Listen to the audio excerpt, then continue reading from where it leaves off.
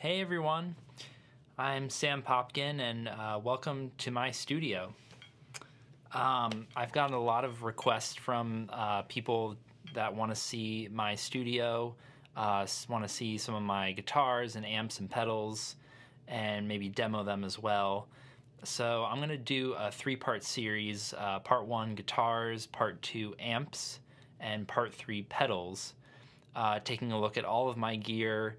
But first I'm going to give you a little bit of a tour of my studio, a quick tour. So right now where I'm sitting is where you'll see me do my Beatles covers. So I'm going to flip it around and show you what it's like from my point of view. So here is my desk, and I have my iMac and my Yamaha HS7 monitors for mixing. Under the desk I have a small pedal board I recently built. I actually did this. I have a larger pedal board I'll show you later, but the reason I did this was during my Beatles covers, if I wanted to play a volume control, a volume pedal, or click on a boost, I can be at my desk and do it, not have to be somewhere else in the room. So it's mostly just 1960s kind of pedals, essentials for recording. I have a Analog Man tone bender, Bad Bob Boost, King of Tone, Angry Charlie, Distortion, Compressor, Dr. Robert, Strymon Deco, Tape, Simulation, and Volume Pedal. And to the right of my desk is a closet and MIDI keyboard. And this is my National Harmonium. It's a reed organ from the 60s that my uncle got me. It's a little out of tune and the foot pedal doesn't work, but on the right you have your keyboard. And on the left you have buttons that you press down for just whole chords. So I might use that for We Can Work It Out or Benefit of Mr. Kite at some point. And you'll see these acoustic panels throughout the studio, and these are made by GIK Acoustics that custom make these sound panels, and it really helped deaden the sound of the room. It was really echoey before. And the white and gray ones are absorbers, so they absorb high frequencies, and these are diffusers which scatter the sound, the waveforms, which makes it a little more even sounding, not too dead, and the bass traps that trap the low end. So coming back here, I keep my mics and cables and picks and slides there. I have my auto harp tucked away, and all my guitars are out on my Hercules racks because I have a humidifier. I can climate control them. And I have a percussion box of goodies, ukulele, tambourines, shakers, and drumsticks. Epiphone Sheridan I'm being lent. And Pearl, this is a Pearl Export Series drum kit. I have a Zildjian 18-inch crash, 16-inch crash with rivets, and a 20-inch ride. And this Ludwig Jazz Fest Blue Oyster Pearl, very similar to Ringo's, except it's blue, not black oyster. And my humidifier. And then coming around to my large pedal board, my dad built this for me. It's like 42 inches long, I think, but I have a ton of pedals, so it was kind of nice to be able to have an insane board like this. I'm going to do a video later on all my pedals, but for now I just wanted to show you this Layla dual switcher, which is really important because I can have stereo inputs and outputs and be able to flick between different amps or do stereo, wet, dry. So I can play multiple amps at once, which is nice. And here are my amps. I have my Tweed Pro, my Maestro Echoplex EP3 tape delay. This is my Silverface Pro Reverb, 1962 Fender Champ, and my 65 Bassman. And this is a 1959 Lap Steel, Fender Lap Steel, also called the Champ. These are pedal shelves, inspired by that pedal show to make these. And coming back around to my desk, I have a Tascam Porta Studio. It's a cassette mixer and recorder. So if I want a lo-fi sound or tape saturation, I can get that. It also has a pitch control, which I can speed up or pitch down a song, which might come in handy for certain 60s Verispeed. Here's my record player that I ripped vinyl off of, and my Focusrite interface, which has 8 inputs, and it's a Pro 40, a Sapphire Pro 40, and it comes in handy for drum miking, because I can have 8 microphones at once if I ever need that. So that's the tour. So now I'm going to take you through all my electric guitars, starting with my first electric guitar that I purchased. It's a 2005 Gibson Les Paul Standard, and I got it around 2005 or 2006, brand new in Richboro, Pennsylvania, and it's along with my Telly, it's my favorite guitar. It's all original except the pickups are OX4 low wind Alnico 4 PAFs, which just have a more vintage sound to them. They originally had Burstbucker Pros in them, which I also really liked. And yeah, I also added these knob pointers to the knobs to make it more vintage accurate, and an amber switch tip. But yeah, it's a great guitar. It has a lot of sustain. It's very heavy, which I don't mind, but a lot of people do. And it just has a beautiful flame finish to it. So let's hear it.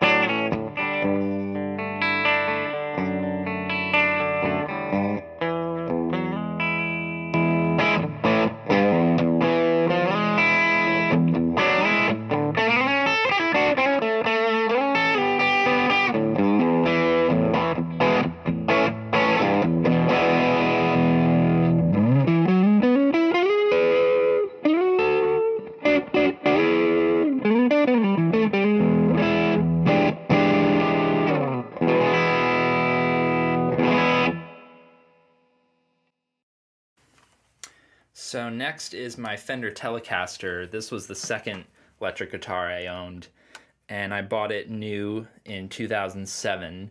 This is a model called the Fender Hot Rod 52 Vintage Telly, and it originally had a Seymour Duncan mini humbucker in the neck position, but I changed it to a Nocaster 51 custom shop pickup in there. In the neck, and then I had to change the pick guard to fit that pickup. It originally had a hotter bridge pickup in here, which kind of matched the humbucker, so I had to change out the bridge pickup to match the Nocaster 51, so now it's a pair. These are great guitars, though. This is my favorite guitar, electric guitar. I bought it because I love Bruce Springsteen, and it has a really comfortable neck. It's a 9.5-inch radius, and it has a satin finish on the back, and it's just such a great sounding guitar.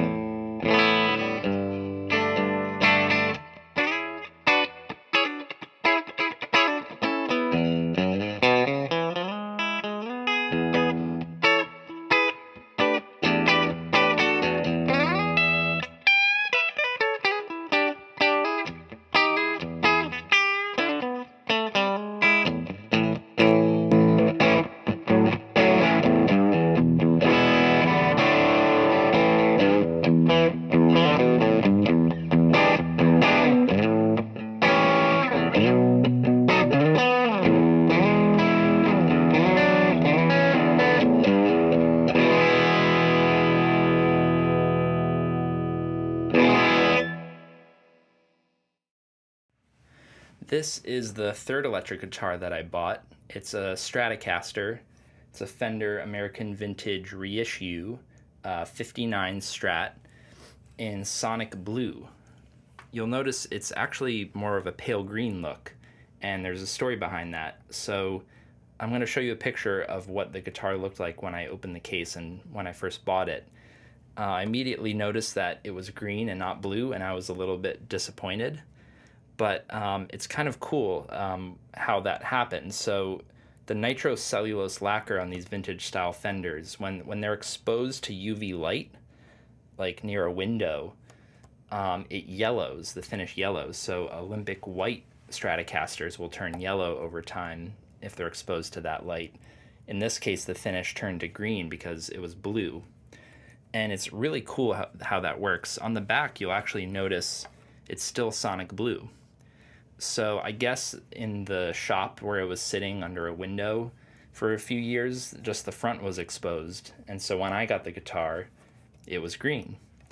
I was a little disappointed, and I'm actually in the process of selling this guitar now because I've always wanted that Sonic Blue Strat. It's like a Beatles dream guitar for me.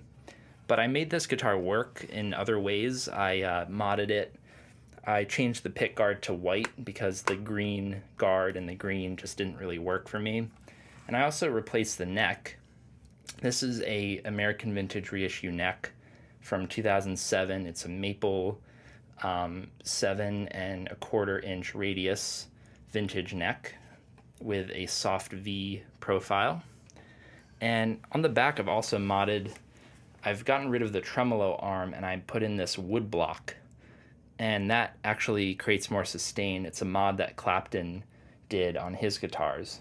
If you're not using a tremolo arm, it's kind of like making the Strat a hardtail.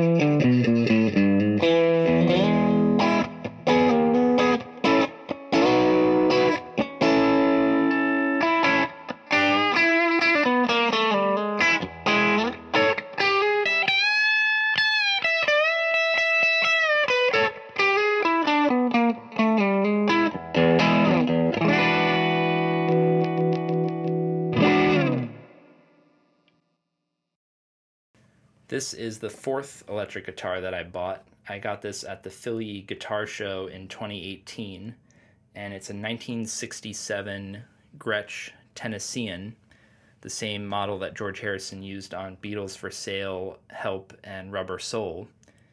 His was a cherry red finish, but mine is walnut finish. And mine has the nameplate on the headstock that says Chet Atkins model. But other than those two things, it's exactly like George's guitar. It's got a 10-inch radius, a Bigsby, fake F-holes, and Hylotron pickups. Hylotrons are single coils as opposed to humbuckers, Filtertrons, which are humbuckers. And it's in great condition. It's not been modded at all, other than pinning this bridge down. On the vintage Gretsches, they wiggle around, and it's been refretted. But the binding is really great on this guitar, which is also unusual for vintage Gretsches. And the Bigsby stays in tune, and it sounds really great. It's super low output. It's like less than 3K ohms.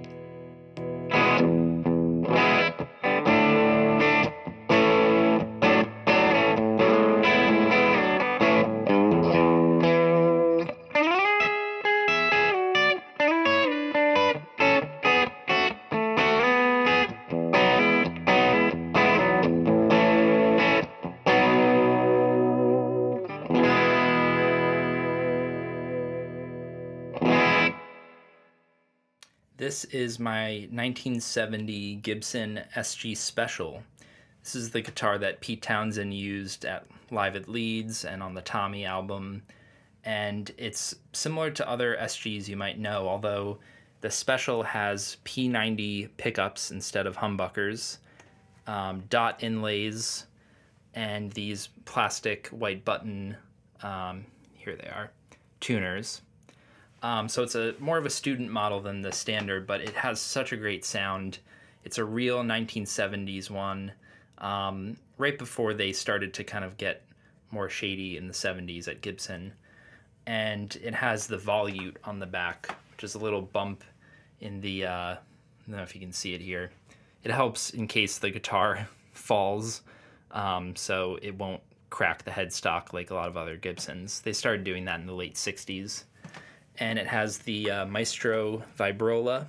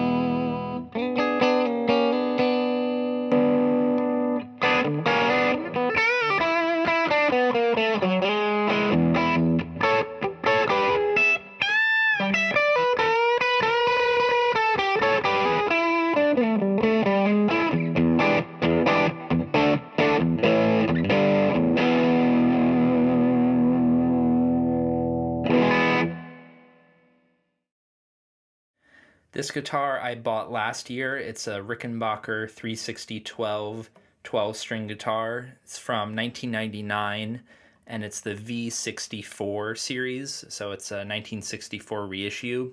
It's the one that George Harrison played, although his was a 1963.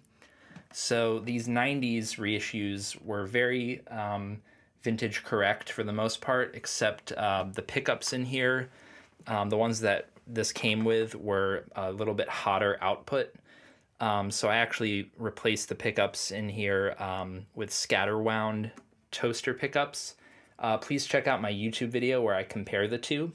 So these Scatterwound pickups are a little bit more vintage accurate sounding, a little chimier, and it's just a great jangly sounding guitar.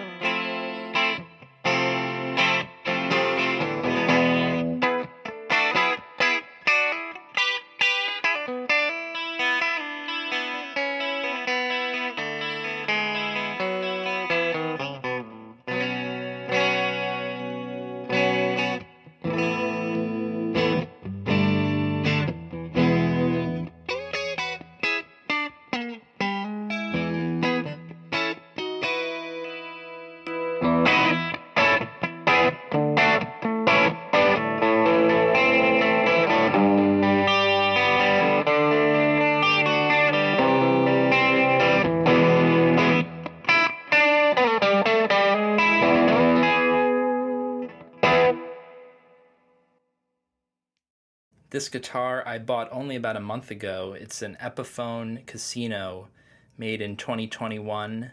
It's a USA model in Royal Tan.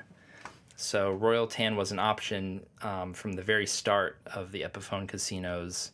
And George Harrison's was actually a vintage sunburst like John Lennon's, but his faded a little bit into a more red color. So mine's kind of similar to his in a way. This is really well made in the US. The first time they have done that in a long time, since the 70s or 80s. and it has Gibson P90s. It's made in the same factory as Gibson. Just a great sounding, fully hollow body guitar, and it's really great. It needs a bit of a setup, but I love it.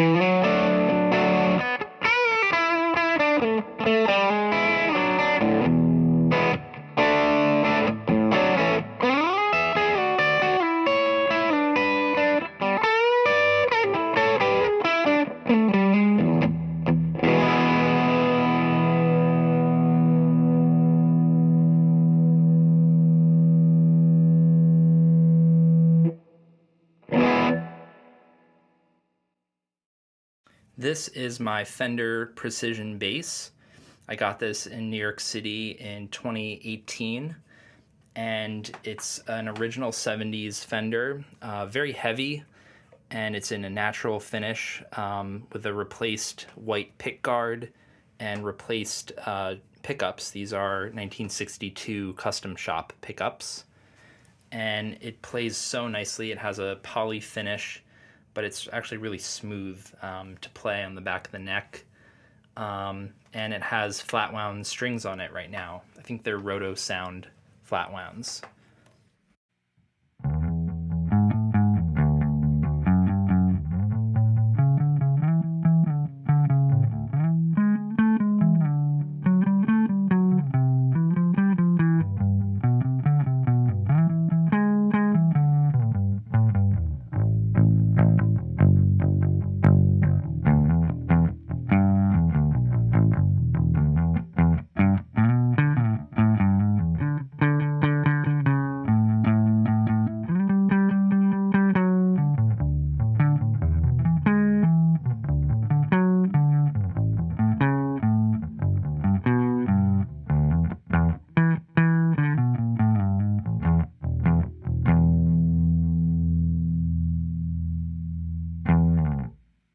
This is the closest thing I have to a vintage Fender guitar. This was made in the 1950s in Fullerton.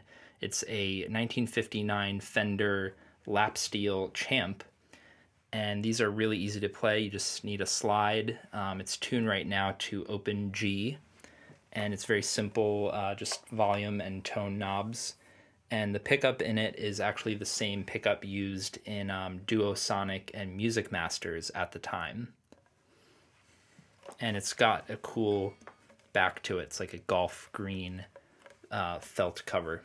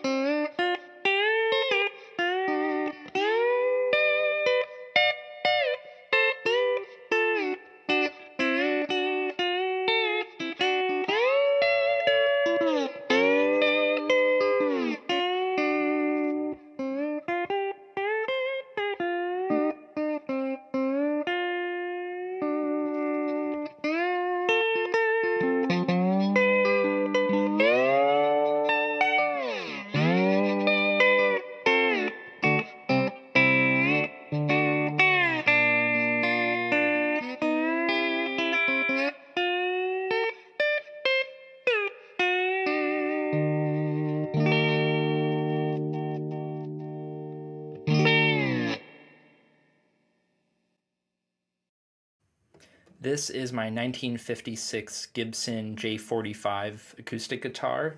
It's a jumbo dreadnought size, and it's got a huge sound. It's really great for playing rhythm. It's got a spruce top and mahogany back and sides. I got this at Carter's Vintage Guitars in Nashville in 2018, and it's a bit beat up, but it just sounds and plays amazing. It's got an added strap button to the back there, and replaced tuners. It has the bigger green vintage Kluson tuners that would have came with a white button tuners like my SG has.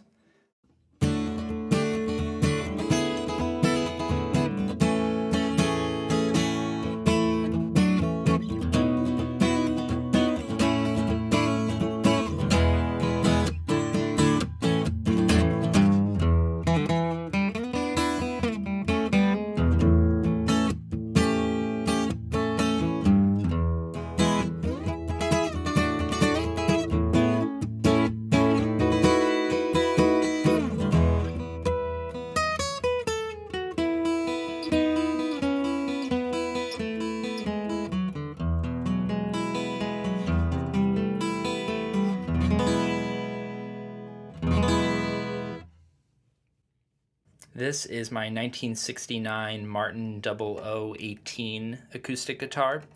I bought it on eBay 10 or 11 years ago.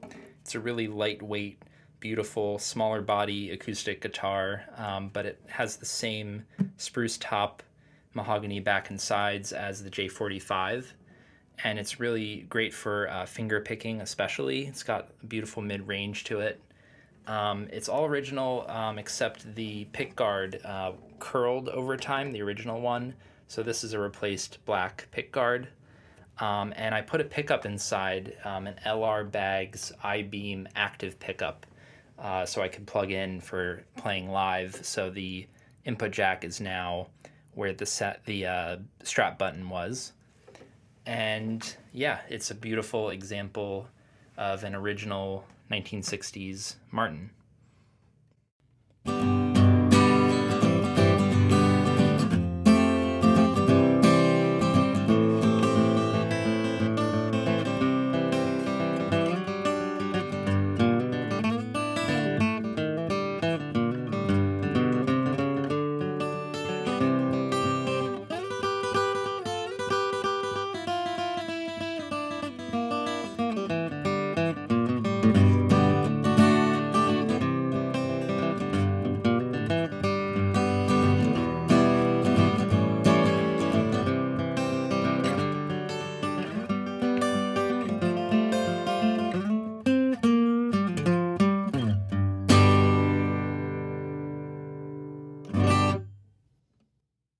This is my 1967 Gibson B25-12 12-string acoustic guitar, and I bought this at Gruhn's Guitars in Nashville in 2018, the same trip that I bought my J45. And this was previously owned by Tommy Shaw of the band Styx. He was their guitarist and must have sold some of his collection to Gruhn's Guitars. And this was refinned in Cherry Sunburst by the time I got it, and a pickup was installed, the passive K&K Pure Mini pickup. And it's a great refin job. It looks gorgeous. I'm not sure if it was originally in Cherry Sunburst or natural. Those were the two options, but probably was originally Cherry Sunburst. And it wasn't set up great when I bought it. My tech, Doug Proper, had to really do a lot of work to get it to where it is now.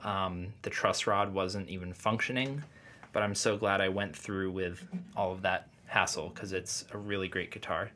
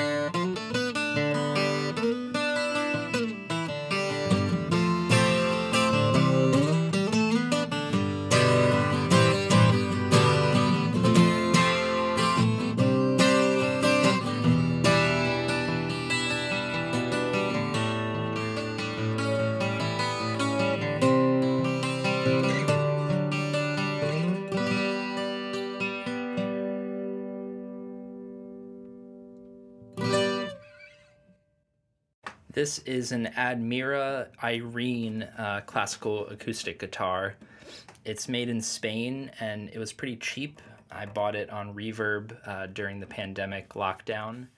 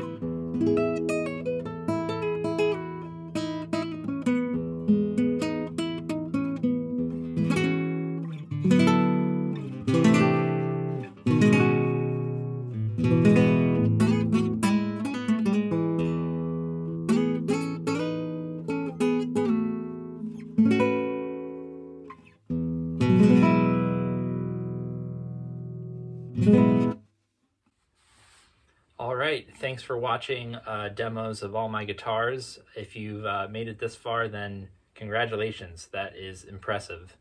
So stick around next time for part 2, which will be all 4 of my amps. Bye.